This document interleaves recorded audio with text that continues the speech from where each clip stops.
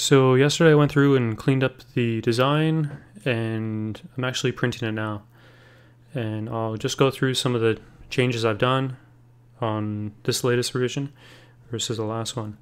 Let me bring up a split screen. So overall, the one on the right is the new one, the one on the left is the old one.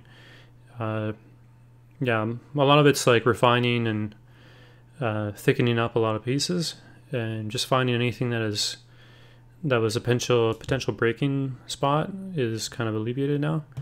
So for instance, over here, this area, like I thought that this was probably gonna break at some point. Over here now it's just like this big giant mass. And yeah, over here there was the potential of a bit of intersection issues, so now everything's aligned to like the axes that it rotates on. And let's see what else. The overall length is also increased. So what I've done is the distance between the roller and the pivot. So let's just say that this is the pivot over here. This distance is increased on the old one, and that just helps with a bit of the precision. So as this one rotates over, it doesn't get as close. It still gets very close, but the precision is not as much of an issue if it's slightly out due to like printing and whatnot. What else we got here?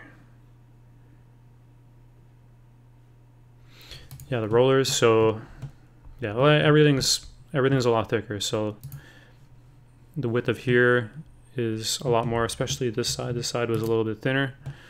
Now it's just like this big bulky thing now.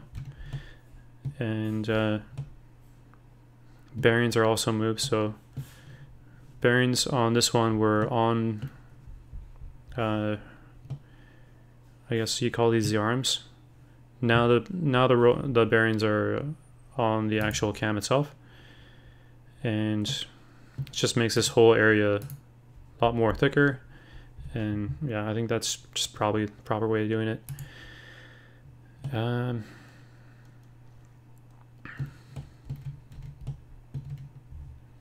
rubber bands are a bit different. Probably won't make much of a difference, but see the over here, if I open up this part, so just the way this is designed, and then, well, thinking about how to assemble it, the way it was originally done, you wouldn't be able to put the center core into this piece. So what I've done is I've split it. So if I hide one of these pieces, so now you print it in two parts, and it gets screwed together through these ones here. And I've only put two in there. I think that should be fine, because you're gonna have those two plus the main bearings are press fit in. So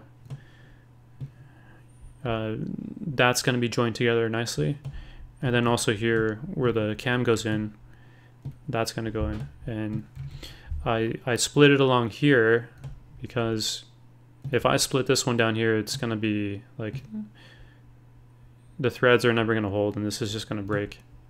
So, and I don't want to split a line down here, because so this mass is like, this is like structurally what's holding it together. And like if I cut one of those in half, it's going to be a huge problem.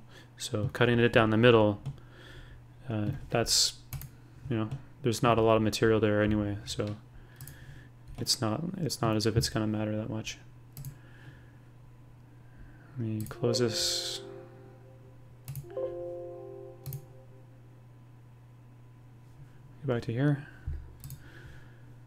And let me see what else I'm missing.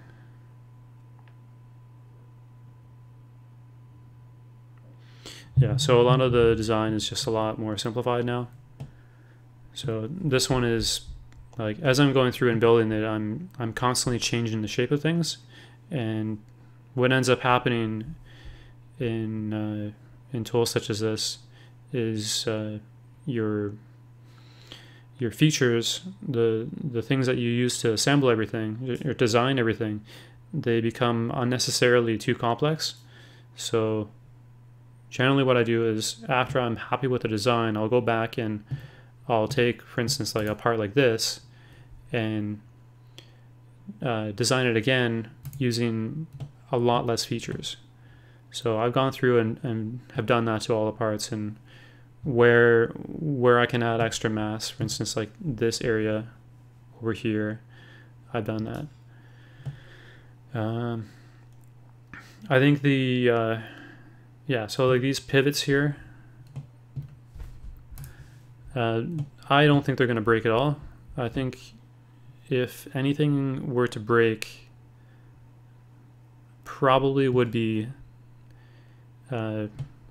this roller for what is this, the yaw, or for this axis, because the bearing is put on the side like that, it's gonna push this part down, and it's probably gonna crack down the center here. So I've tried to do my best to thicken up areas such as this. So like if we compare it to the original, so this is just a straight linear, and this one has a bit of a curve just to add a little bit of extra material. And then also same over here. So if we compare to this one,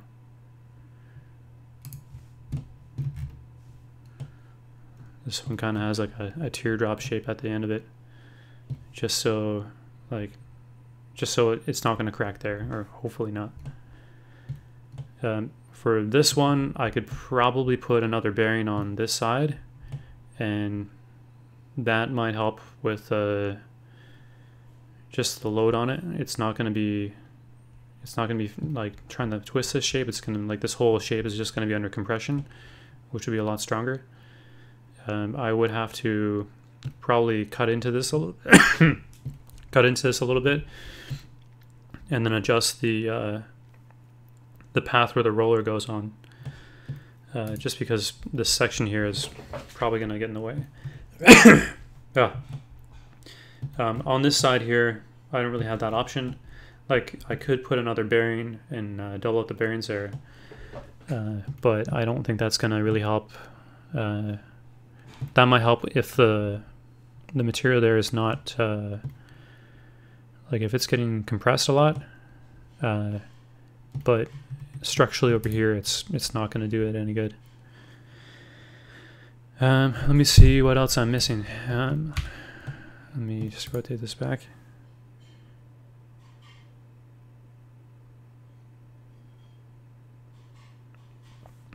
Yeah, the only other thing is I'm using some Robinson heads here, and it's just because this is what I have on hand. So in the future I'll change all that to metric stuff, but for this first test it should be fine. And I think this is about it. So yeah, let me know what you think. And I'm printing this now, so the next video I'll have it all assembled and go through what works and what doesn't.